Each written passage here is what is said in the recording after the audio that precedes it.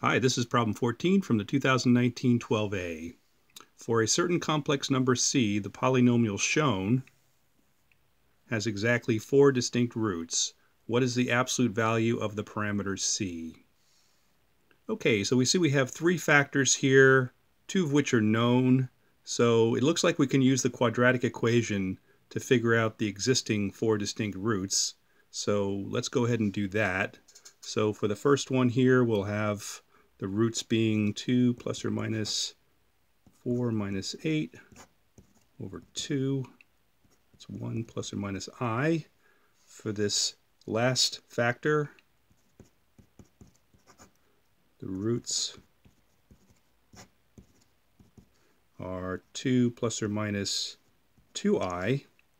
Okay, so let's draw those out just so that we understand where they are.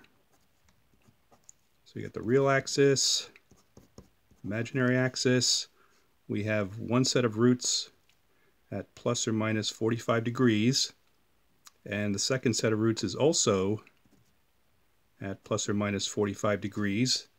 And it looks like we're trying to determine this parameter c so that we duplicate one pair of these roots. So now let's see which pairs can we duplicate. We can't duplicate this pair because if we duplicate this pair, we're just going to reconstruct this factor, and that doesn't look like it's possible. And likewise, we can't reconstruct or duplicate this pair because we'll just duplicate this last factor. If we try to duplicate these 2 roots, then the multiplication of the 2 roots will not be consistent with a real number 4 using Vieta formulae. So it looks as though we're going to have to duplicate one of these cross pairs, either this pair or this pair. I don't think it really matters, so let's go ahead and do this pair with 2 plus 2i, and this bottom pair, or root rather, 1 minus i.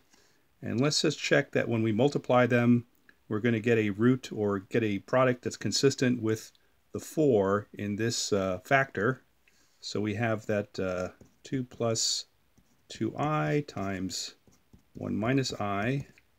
2 plus 2 is equal to 4. So that checks out.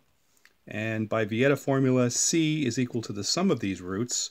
So c is equal to 3 plus I. So absolute c, square root of 3 squared plus 1 squared, square root of 10 for choice E.